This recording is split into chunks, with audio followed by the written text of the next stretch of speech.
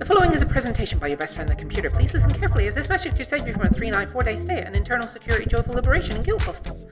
I'm wondering where your spleen went.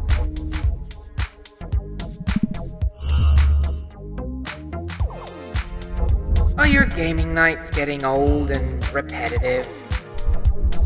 Tired of being told you should never enjoy murdering an entire village just because that's immoral or something? Wouldn't you prefer a game full of dark humor, plots against so-called friends, and backup characters so PCs can finally attack other PCs? And everyone is cool with that.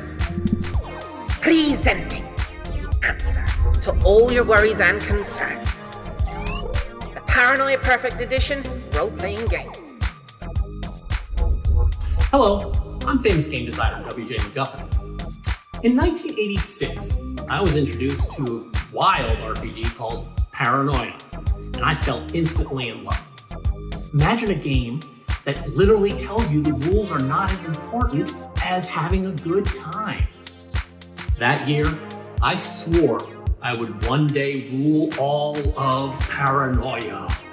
But now my 36-year plan is complete, for I have taken over and have redesigned a new edition of Paranoia.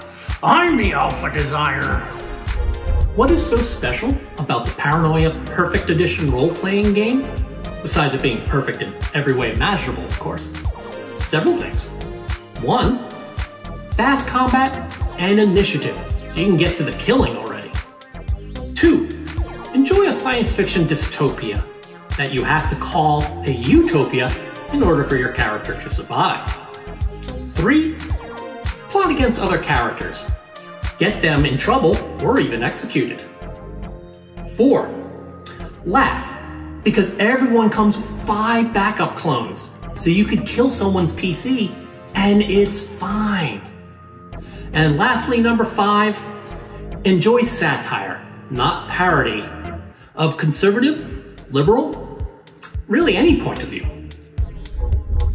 Paranoia Perfect Edition role-playing game. For those who will pick laughter over leveling every day.